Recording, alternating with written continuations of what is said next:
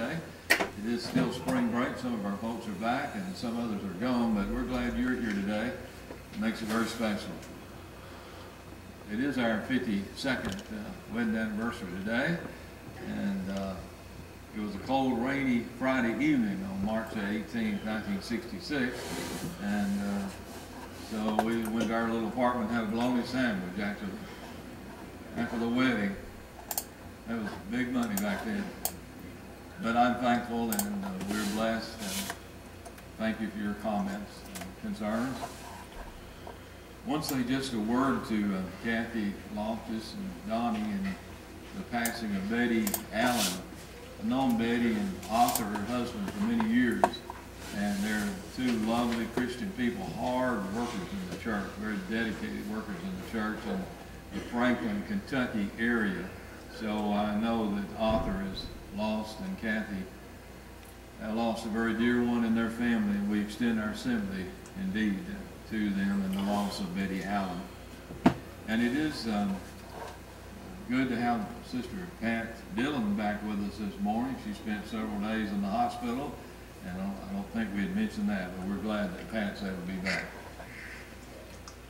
Well, the sermon this morning is titled, Some Advice for Husbands and Wives from the Apostle Peter. Advice from the Apostle Peter for husbands and wives. Two couples had been out to eat, and they were driving back to their homes, and the husbands were in the front seat, and the wives were in the back seat, and the man not driving, the passenger side, he said, you know, sometime we need to go. There's a real good Mexican restaurant we ate at recently, my wife and I, and it's really good, and we ought to go there sometime. And then one driving said, yes, I love Mexican food. What's the name of it? I might have already eaten there. And the man said, oh, the name of it. He tried and he cried. It just wouldn't come to him. He said, you know that flower that's pretty and smells good and people give it for gifts and all that? And the guy said, a rose? He said, rose. He turned around and looked in the back seat and he said, Rose?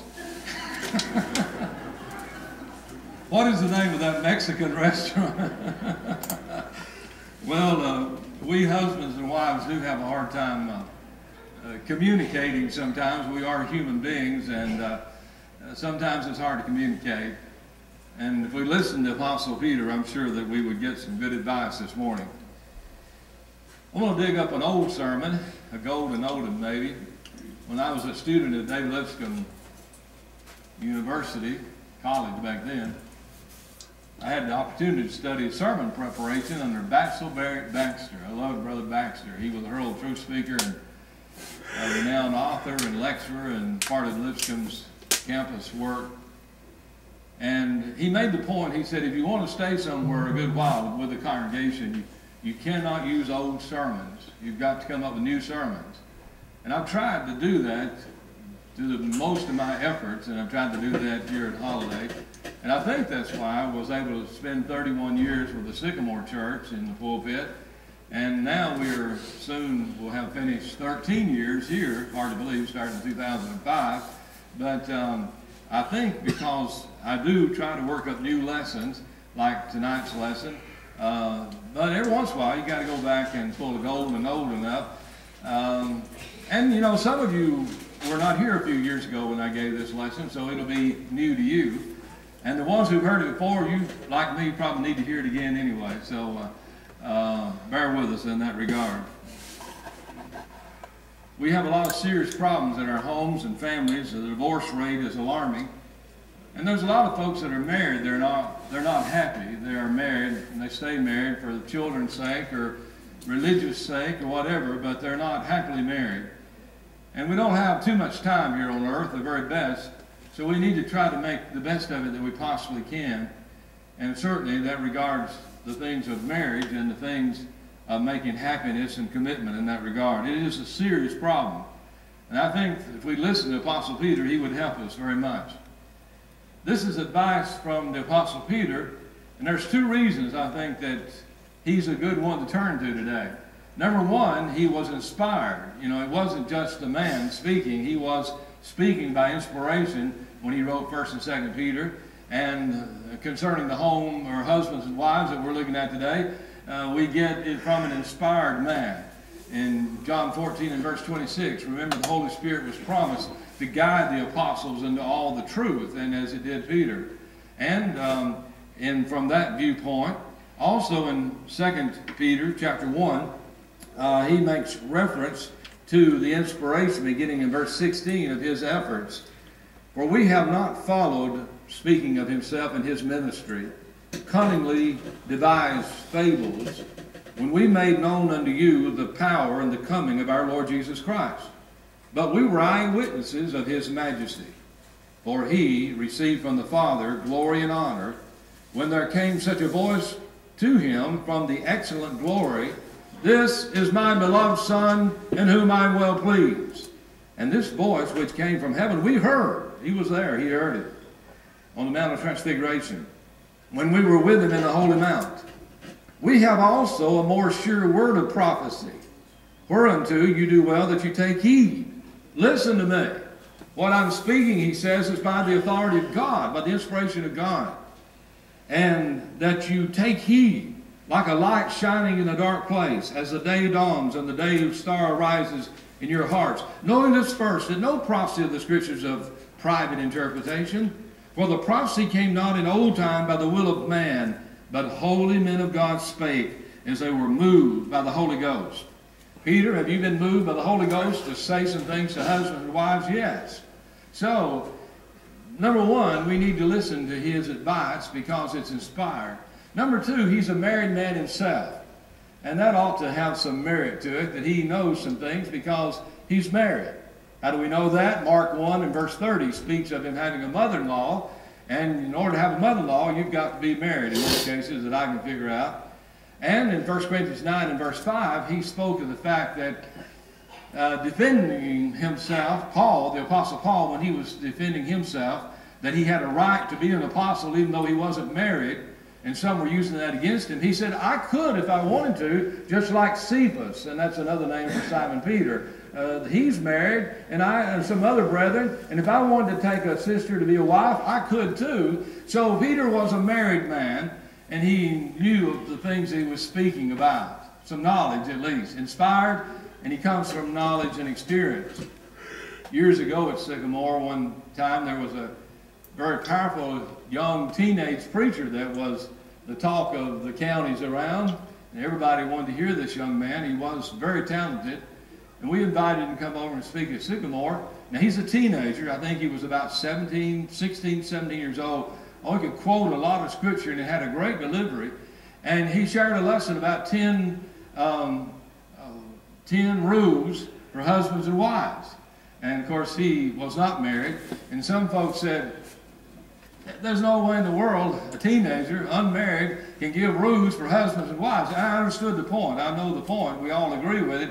He couldn't speak by experience. But if he spoke the scriptures, if he taught the word, then by that process, yes, we could be edified, and hopefully there was some edification that took place. But Peter is inspired. Peter speaks by knowledge because he's married. Let's go and look at these advices. 7 verses in 1 Peter chapter 3. Verse 1. Likewise, anytime we come across the word likewise or therefore, we know it as a concluding word or a concluding thought, a continuing thought. He's just been talking about something that he's going to say there is a likeness to it, and it's concerning subjection. There's something I've been discussing. Man divided the Bible into chapters and verses. It was all written as one letter. For us to quickly turn to 1 Peter chapter 3, man did that, not God. And so when Peter was writing this, he's been writing about something about subjection earlier than the 3rd chapter, verse 1. What could it be? Well, let's look at the 2nd chapter in verse 13. 1 Peter 2:13. Submit yourselves to every ordinance of man for the Lord's sake. So Christians are to be in submission to the government, to be faithful Christians. As long as the government doesn't ask us to do something that's sinful or wrong, we ought to obey God rather than man. Let's look at verse 18. Servants, you be subject, Christian servants, you be subject to your masters in all fear, not only to the good and the gentle one, but also to the forward ones. So Christians are to be in submission to their masters when they are servants. And then verse 21, beginning of the 2nd chapter, For even hereunto were you called, because Christ also suffered for us, leaving us an example you should follow in his steps, who did no sin, neither was there guile found in his mouth. When he was reviled, he reviled not again. No. And when he suffered, he didn't threaten folks, but he committed himself or humbled himself to die upon the tree, as the very next verse 24 states, by his own sins he died upon the tree. He submitted himself to the cross. So now let's go back to chapter 3 and verse 1. Like the submission of Christians to the laws of the land, like Christian servants are to be in submission to their masters and be a good example of submission, like Christ was in submission to the cross for our sins, wives are to be in submission or subjection to their own husbands. Now, in this context, look at verse 1. He's primarily talking about obeying the gospel. By obeying the gospel, that's where the subjection of the wives is Peter's concern here in verse 1. Evidently, there were Christians, women, sisters in the first century church whose husbands were not Christians, obviously. What Peter is saying here is, you wives, if you are in subjection to your own husbands, you need to be, and here's what I want to say about that. If they have not obeyed the gospel, if any of them have not obeyed the word, logos, the word, the gospel, they also may without the word, or the New King James says a word, they may without a word be won, W-O-N, by the conversation of the wives. Now the King James came out in 1611, 400 years ago. The word conversation back then did not mean talking. We talk about somebody having a conversation. Oh, we had a good conversation. We talked. That's not the way it was used originally. Originally, it was speaking about behavior. They are won over by the behavior, the conversation of the wives, not by their constant talking or nagging. You're not going to force your husband into obeying God. Probably going to push him away. But what you want to do, if you want to win your husband to the Lord, is let him see your subjection. Let him know that you have submitted yourselves unto this marriage relationship, and you understand your role in the home and family is one of submission. Very important factor in regard to happiness and well-being, and influencing a husband where that he might obey the gospel is through this submission to the husband, like Ephesians 5 was read by Brother Bill a while ago. In all things, wives to be in submission to their husband. And that involves the different parts of marriage, and the different activities of marriage. There should be this humble attitude of subjection. Now, do wives have faults and feelings and talents and careers and abilities? Yes, 1,000 times over. Should they be able to use those? Yes, in the home and family, as they use their expertise and as they are an asset and a blessing. And that's not a challenge to a man's leadership if his wife is simply doing and helping the family as they work together as a team, as a unit. But this subjection here for the wives, mainly his point is in trying to help them to teach and convert their husband. Verse 2. While here's what the husband is doing, okay? If you are a wife in subjection, he's beholding, looking, viewing what? Your chaste conversation. Remember, that means way of life or behavior. He's beholding your chaste conversation coupled with fear or respect, reverence. Bill's last verse there, verse 33, said, wives, see that you reverence your husband, King James Version, or respect your husband as the New King James Version. Respect, reverence your husband. You couple that to a chaste conversation. Chaste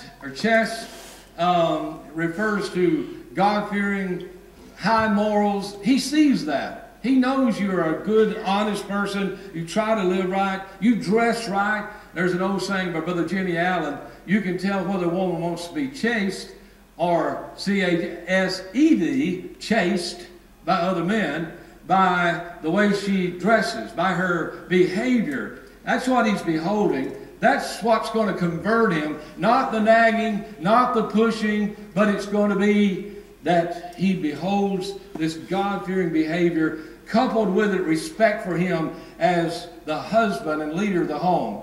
I tell you, you hear some women, the way they talk about their husband, sometimes even in their presence, it's just so sad, so unbelievable. How can you be a team? How can you be close if there's not respect for one another as there should be in marriage?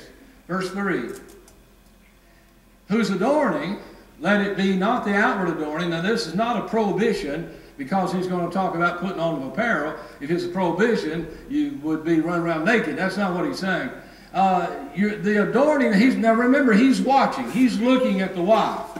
He's beholding her chaste conversation. And he's noticing that she adorns herself, but it's not outward adorning that really gets his heart, like the way she fixes her hair and plaits it with gold and silver and all kind of jewelry. No. And the putting on of gold, no. That doesn't hold a marriage together. Or the putting on of a big, fine, expensive dress. No, that's not what holds a marriage together. Those things, continue the next verse, verse 4. Let him be the hidden man of the heart in that which is not corruptible. Those things are corruptible. As we get older, certainly silver and gold and fine apparel are corruptible things. I use at this point Elvis Presley as an example. Elvis had the looks, he had the talent, and he had the money, but he lost his wife, Priscilla, to Mike Stone. Mike Stone was a karate teacher, and he was often in and out of their homes, teaching their home, Graceland, teaching Elvis karate moves and efforts that he used a lot in his shows. But also he spent a lot of time with Priscilla, teaching her karate and all such. She left Elvis and some of his ways.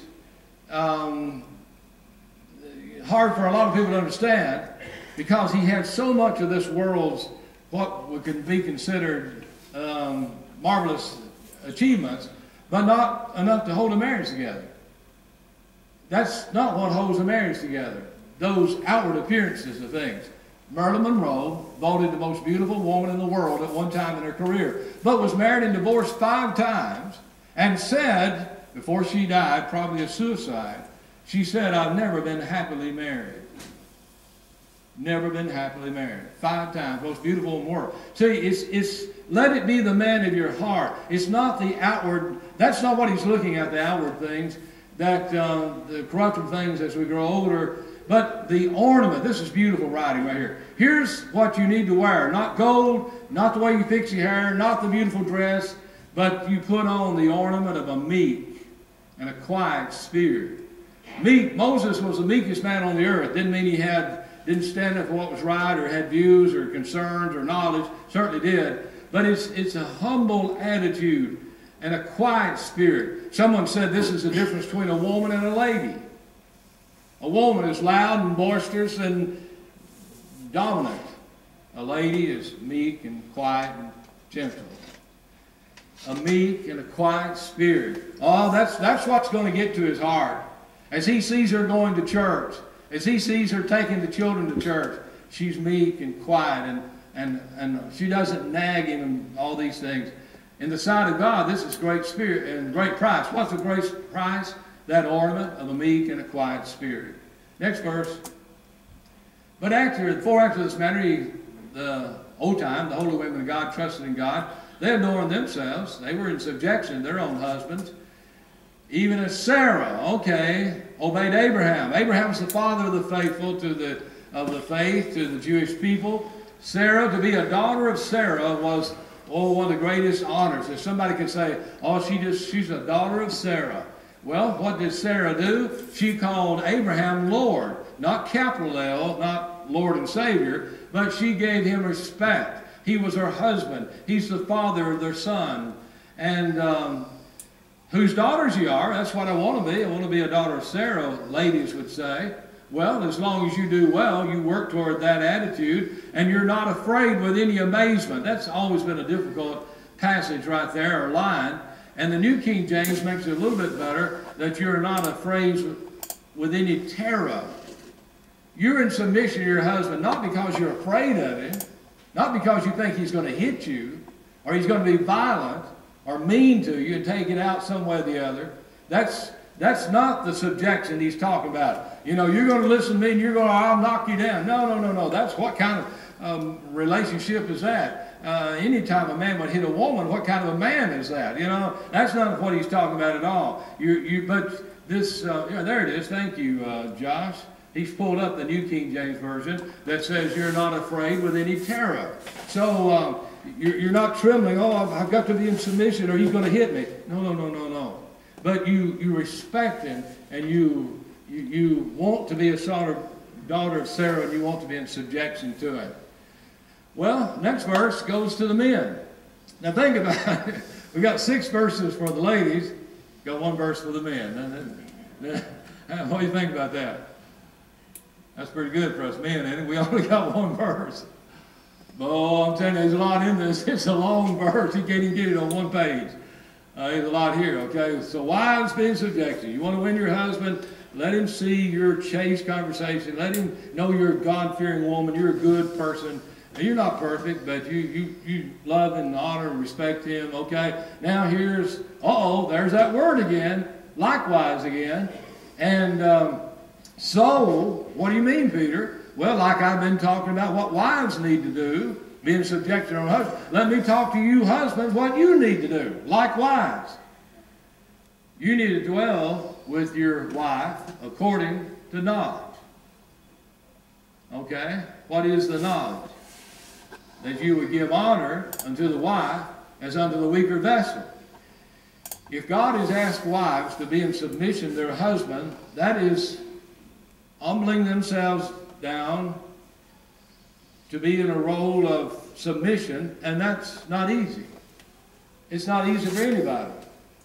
We've all been in some cases, all of us men have been in some situations where we had to submit ourselves to our boss, our employer, in order to do what we were told to do, or to get the job done, whatever. Like I told him, you know, I'm going to, whatever the one who signs this check tells me to do, that's what I'm going to do. I think that's what we understand. And it's not always easy. It's a challenging demand. And for a wife to be in submission to her husband, the husband ought to be knowledgeable of that. And he ought to love her and appreciate her that she is of a meek and quiet spirit. That she is willing to be in submission to her own husband. That she's not saying, this is what you're going to do, and you're going to do it now. No, she is in submission to the leadership of the home. So a husband who's wise, who is smart, he will live with this wife according to the knowledge that God's asked her to be in submission, and he gives honor to his wife. How much honor do we give to our wives? When do we give them the honor that they deserve and would strengthen our marriage and bless and encourage them? There used to be a couple that we would go and visit often. Years ago, they would have us down to eat a lot of times to their home. And it was just sort of sickening how much he bragged on his wife, you know. I mean, it was just, she had the best biscuits you've ever seen and the best fried chicken's ever been fried. And I mean, she keeps the best house anybody. Oh, I mean, it just make you sick. And he just went on and on and on, you know. And it got a little old sometimes. But she would sit there and she'd be beaming just like a, you know, like a spring hen. She was just, she's soaking all that up. And they really had a good, seemingly very good, wonderful relationship. I don't think we, including myself, we certainly do not give our wives the honor that they should be given and appreciation. And their job never ends. Remember Proverbs 31, her candle goeth not out by night. Old Dad may be snoring over here in the bed, but Mama's candle does not go out by night. Who is it we hollered for when we were young, when we were sick? Who was it we ran to when we were injured? Yeah, we all know the answer. And who do the football players on television always say? Hi, Mom. You know, you know, their work is never done. Their gift and their love and their kindness should never be taken for granted. that they are in the role of submission, and they want what's best for their home and family, and they labor 24/7. Yes, give honor to the wife. That'll help the marriage relationship as much as being in submission for the wife. And here's a beautiful thought. She's a weaker vessel because she's in submission. I don't think he's talking about physical. I know usually men are physically stronger than women, but I think he's speaking here about this submission makes her a weaker vessel. And then here's the thought, the beautiful thought of being heirs together of the grace of life. The grace of life. Help each other go to heaven. If you can convert this husband, then he can help you to go to heaven. And you can both work together like a team, that your prayers be not hindered. It's hard to pray. I don't say it's impossible to pray if you're mad and angry and upset. If you're constantly fussing and fighting with each other in your home, you don't feel like praying. It's not an atmosphere of prayer. And so your prayers are hindered. Prayers are hindered by a failure of wives to be in submission and by husbands failing to give honor to their wives. I hope the lesson has been a blessing as we've looked at some advice from Simon Peter for husbands and wives, that we could be heirs together of the grace of life. Help each other go to heaven. Is there anyone here today that needs to respond to the Lord's invitation because you have never obeyed the gospel? That's where it begins. That's how it begins. And it may have been, I don't know who's been the big influence upon your life, but someone whose God-fearing example you followed and watched, and they've encouraged you to become a Christian. Or maybe you've become unfaithful and need to be restored to the Lord. That would be our hope and prayer too, to get things right, that we can be heirs together of the grace of life. While we stand, while we sing.